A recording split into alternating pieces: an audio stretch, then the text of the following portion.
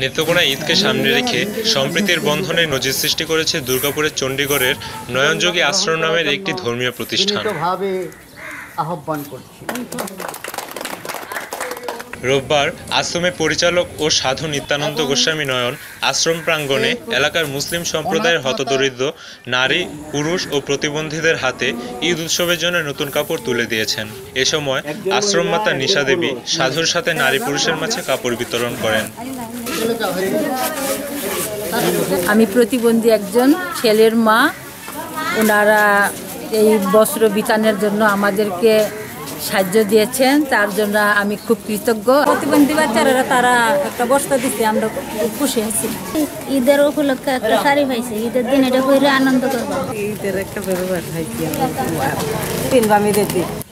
সাধু নিত্যানন্দ গোস্বামী নয়ন জানান, এবার দুর্গাপুর উপজেলার 20টি গ্রামের শতাধিক অসচ্ছল মানুষদের ঈদের দিনের জন্য নতুন কাপড় দিয়েছেন। এর আগে একইভাবে 16 বছর ধরে ঈদের জন্য নতুন কাপড় দিয়ে আসছেন। আর একটা মানুষের সেবা করতে গেলে ভগবানেরই সেবা হয়ে থাকে।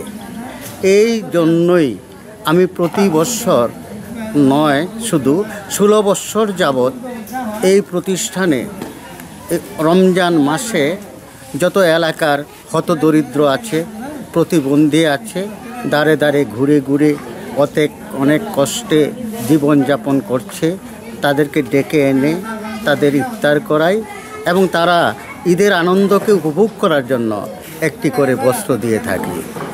নতুন কাপড় পেয়ে অসচ্ছল মানুষগুলো দারুণ খুশি হয়েছেন।